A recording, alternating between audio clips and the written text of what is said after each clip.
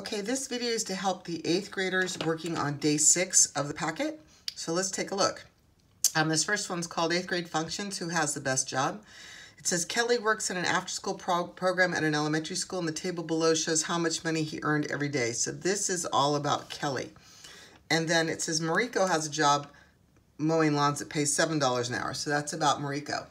So first thing you have to do, it says who would make more money working 10 hours? Well, Mariko's easy because he's getting $7 an hour, and if he works 10 hours, that's $70. That one's easy.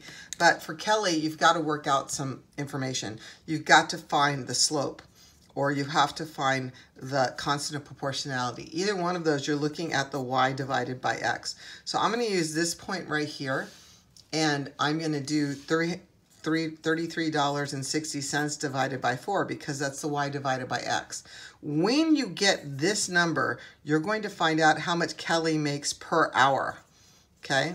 And once you find out how much he makes per hour, you're going to take that number and then you're going to multiply it times 10 because it's for 10 hours, and you're going to get an amount.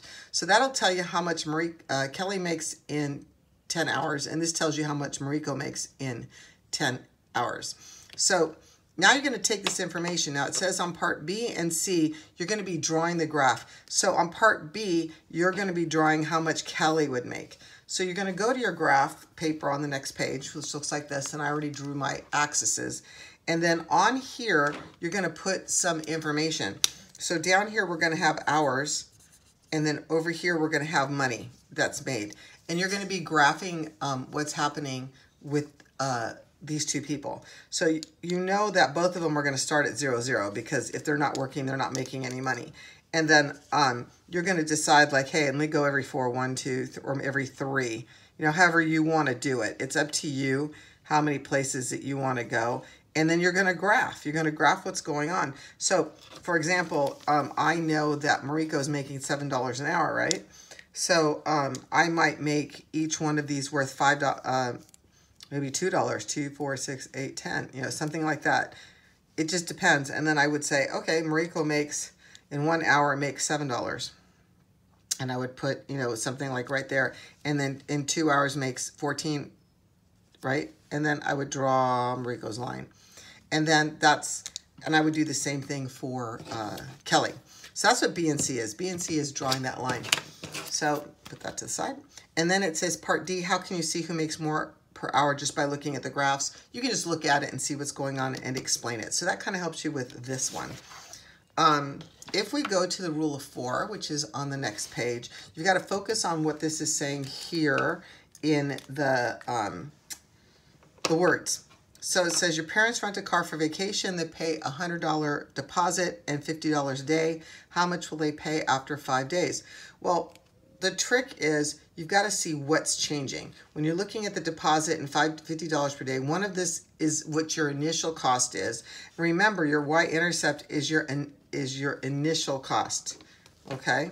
So whatever you're going to pay up front, that's going to be your y-intercept.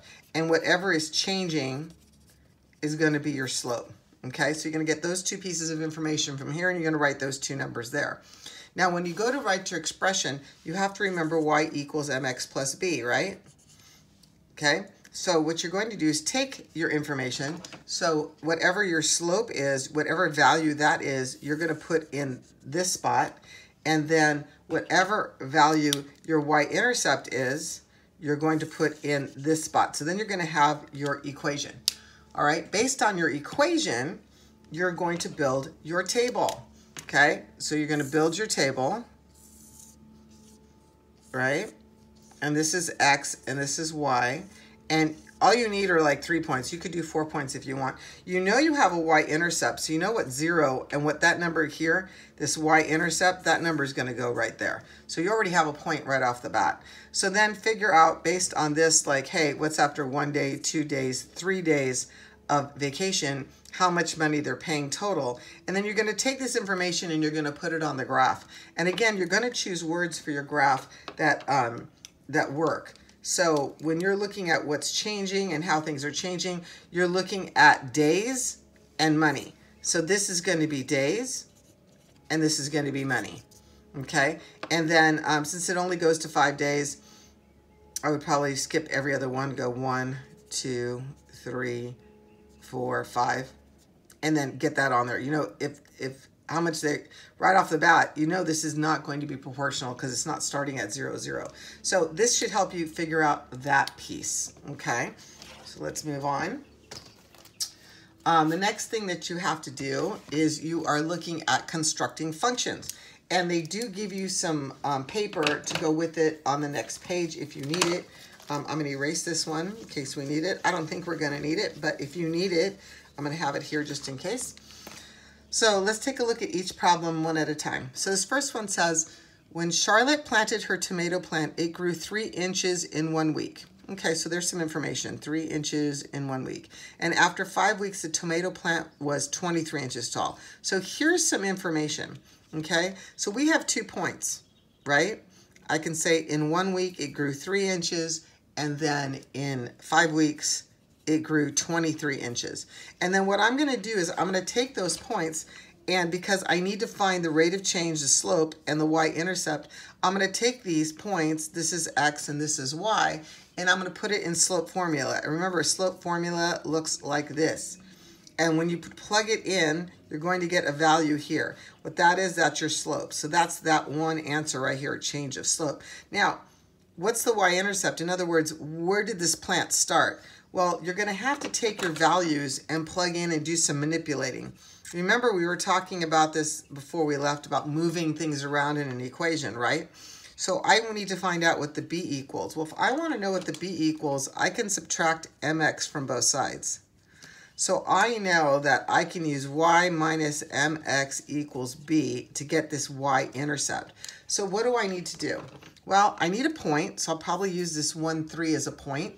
Whatever the slope is, I'm going to put the value of the slope there. I'm going to put this x as 1 here and this y is 3 here. And then I'm going to do some order of operations. And whatever number that works out to be, guess what? That's your y-intercept. So that should help you with that first problem. So let's take a look at the second one. The total cost of renting a vacation home includes a deposit and a daily rental fee of $125. A family rents a vacation home for 5 days and pay, not praise, $700. Assume the relationship is linear, find the rate of change and the slope. So we know the change is what's changing every day, and the y-intercept is that initial value, like what you're starting with. Here it's a little easier because they're talking about a deposit.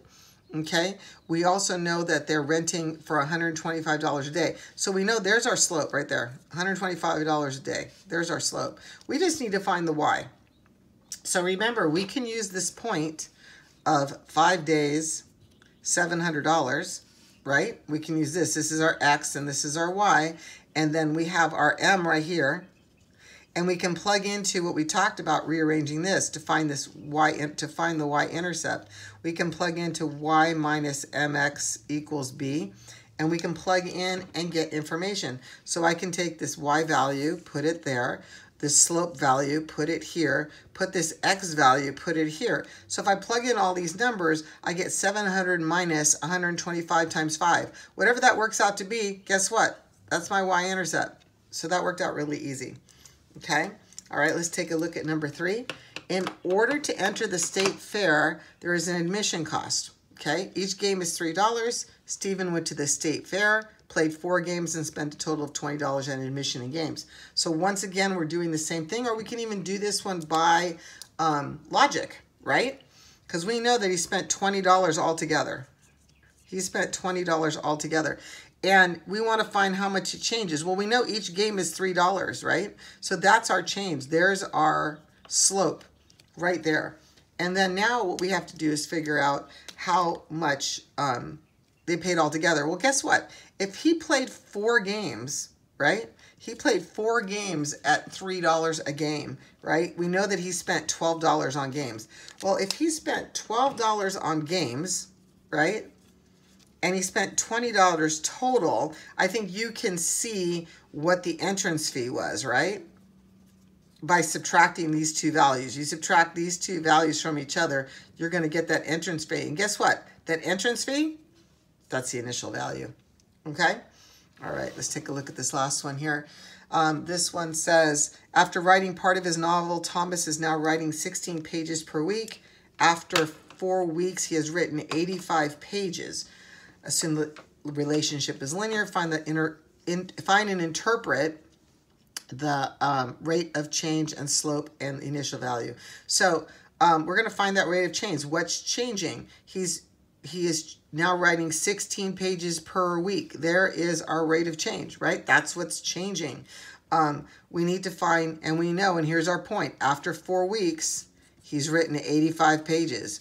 Okay, so we're going to do the exact same thing we did before to find out. We had to find out that initial value.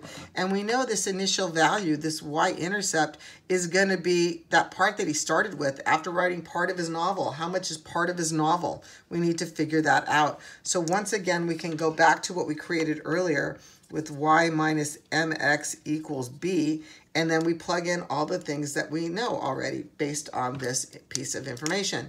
So I know here's the m right there, right? 16 pages per week. Here's x and here's y. I'm going to put these things in the right spot, do a little bit of math, and guess what? When I'm done, I'm going to get the b, and then that's my y-intercept. So I've been able to do that. Okay, so that hopefully explains this page a little bit. And then you have one more to go. So this one's asking you to find 30% of 900. So you have to remember a couple of things.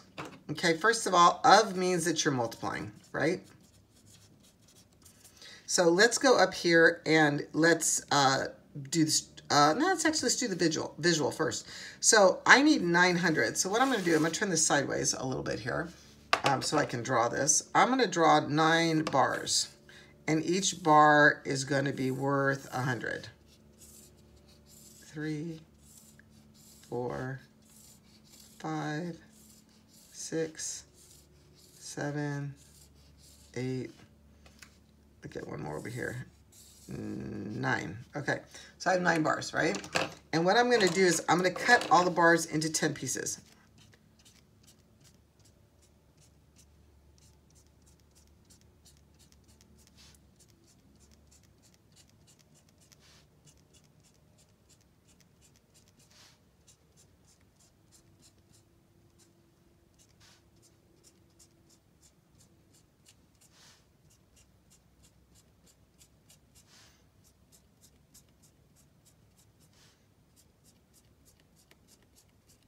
Now, somebody might say, why 10 pieces, Mrs. Dorlis? Well, guess what? You need 10 pieces because 10 pieces represents 100%.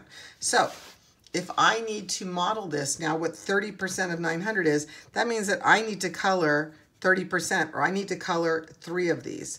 So here's my visual model. I'm going to color 3 of these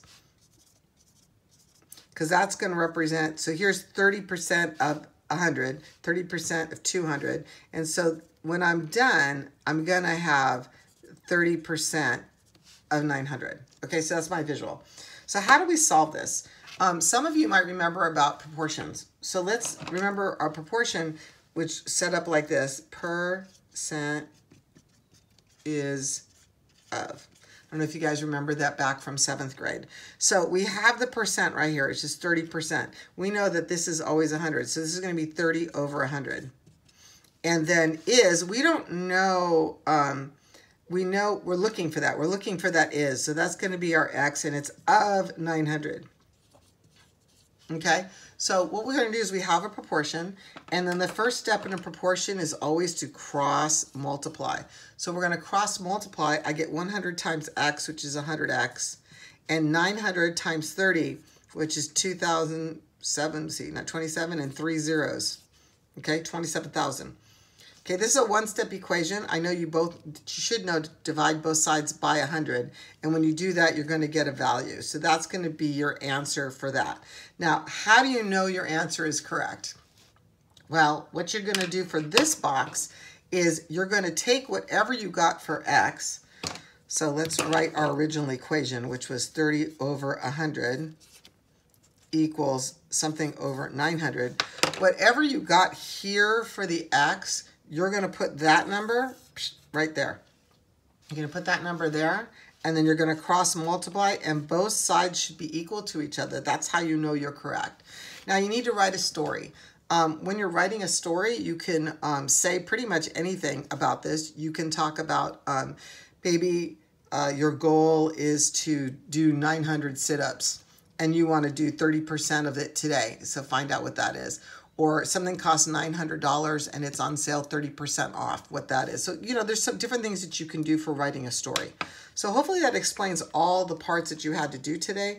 I didn't do all of it for you. I left you a little bit of work, but I kind of sent you down the right path. All right, good luck.